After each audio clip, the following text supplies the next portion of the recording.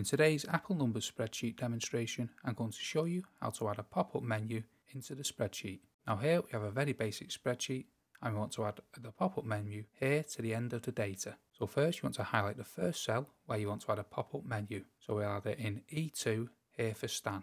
Now with the cell highlighted, you want to come up to the top right hand corner here and select Format. Now within the Format box, you want to select the Cell tab here. Now you want to select this data format drop down box here and you'll have many things to choose from, and we'll select a pop-up menu at the bottom here. Now as you can see here, you have item 1, item 2 and item 3. So what you want to do on item 1, you want to double click it and then we want to name it. So then we can, item 2, we can double click it and rename it. And then item 3, again we can double click it and rename it. And you can keep adding options to the pop-up menu by clicking this plus button at the bottom here. And if you want to remove items, you can press this minus button here and you can select this box to the right of the plus and minus for which one you want to start with the pop-up menu. So start with the first in the item. So this will be the first item in your menu.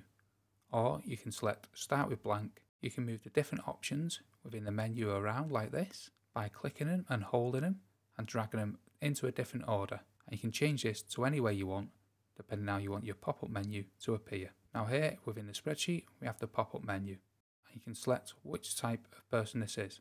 So this will be a team member. You do not have to do this for every cell. If you look at the cell, there's a little yellow symbol here. If you click this and hold, you drag this down through the spreadsheet, and as you can see, the pop-up menu has been added. As you can see, everyone's been made a team member. However, if we take that back with Control Z, we have this person as blank. Now we drag them through the spreadsheet. Pop-up menus will be there.